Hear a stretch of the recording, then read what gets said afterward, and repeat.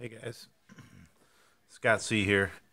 Just doing an unboxing video of some stuff I got in the mail today and last week.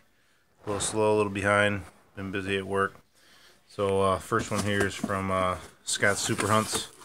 Everybody knows who he is. No need to explain there. Don't even remember what I traded him, but got some awesome pieces here. Something I didn't have. The green light Trans Am. Cool. And I think it's backwards. Not quite sure on that one.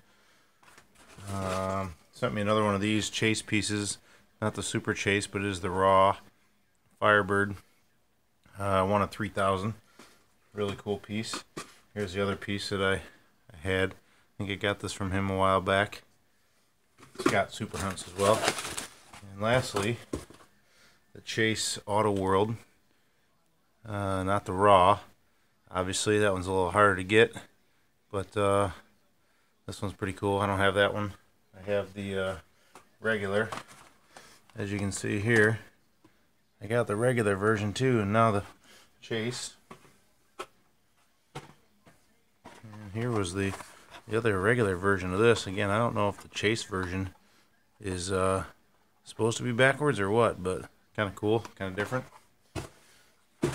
And then next, Instagrammer traded some supers and I think a Chase El Camino. So got these in trade. I'm not even going to try to pronounce his name. I'll be posting this on Instagram, so I'll have it on there. So bam. Cool piece. Probably keep it for a while. May trade it. As everybody knows, I keep all my Pontiacs, but I do try to hang on to some of the Chevys for a while unless I trade for a much cooler Pontiac. So again, thanks a lot. Tanner Peters, I believe is his name. I can't begin to pronounce his Instagram name, but thanks, man. I appreciate it. Hopefully we trade some more stuff in the future. Again, thanks for the Super Chevelle. It's awesome. Thanks, guys. Take care, and have a good one.